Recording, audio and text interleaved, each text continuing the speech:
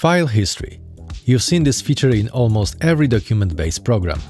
An ability to quickly open a recently used file using the main menu. In this tutorial, I'll show you how to add this to your C++ desktop app using the wxWidgets framework, regardless if you want it to work on Windows, Linux or Mac. So make sure you like and subscribe, and let's begin. Let's start with the wxFileHistory class.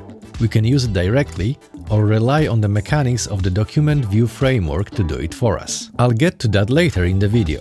For now, let's start with creating the file history object manually. Here's a basic wxWidgets application.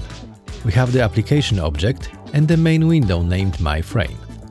In the init method, we set the app name, which will be used by the framework for storing our file history, and we create and show the main frame. The main frame constructor calls the setup menu bar method. There we build the menu and add event handlers for the open and exit commands. For this tutorial, we simply want to show the file open dialog, let the user select the file, and report back its name, to make sure the correct one is added to the history list later. Let's run the app and see what we have so far.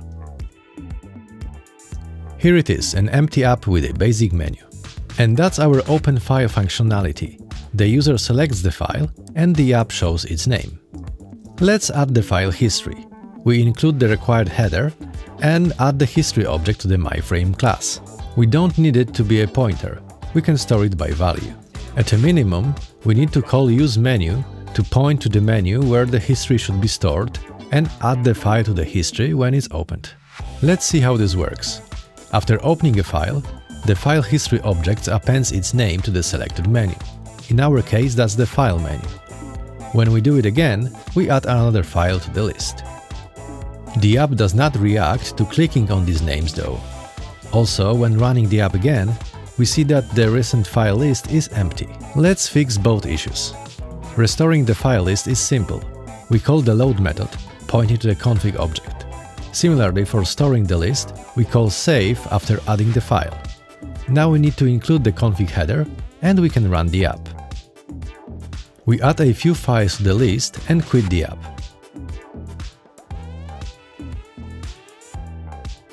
After running it again, we see that the list is automatically populated thanks to the load method. Here's how this works. On Windows, the configuration data is saved in the registry, while on other systems it's stored in a file.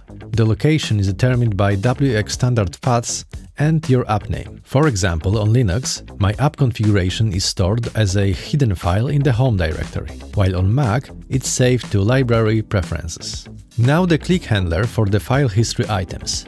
The key here is to set up our callback for a range of IDs, from the first to the last file.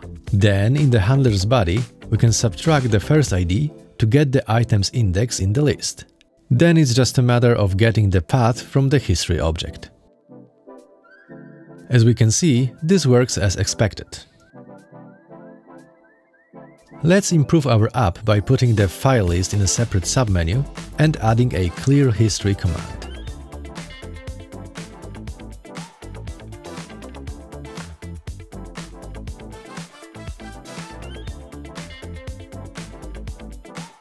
There is no clear method in the file history class, so we must delete the items individually until the collection is empty. To make all this work, we need to change the parameter for the useMenu call. Now the file list is in a submenu, but it works just like before. Click events are handled correctly, and after opening a file, it's added to the list. Clearing also works well. That's how you use the file history class directly. If your app uses the wxWidgets document view framework, however, the implementation can be much simpler. Here's our Paint app. We won't discuss how it works here, so check out my wx document tutorial if you want to learn more. For now, we'll focus on the app class and the main frame. Note the onExit method in the app. That's where we will save our list to the configuration, since the framework controls when the file open or file save dialogs are shown. The only other method we need to modify is build menu bar, and the changes are much simpler than when using the wxFileHistory class directly. We have the history submenu and the file history object setup. For this, we use helper methods from the document manager. Again, check my document view framework tutorial if you need clarification on how this works. Similarly, for the clear history menu item, we again use doc manager to get to the file list. And that's all the code we need. The framework does everything else, including adding the files to the list and handling the list item click. And here's how this works. With just a few lines of code, we added the full file history functionality to our app. I hope you enjoyed this tutorial, and I will see you in the next one.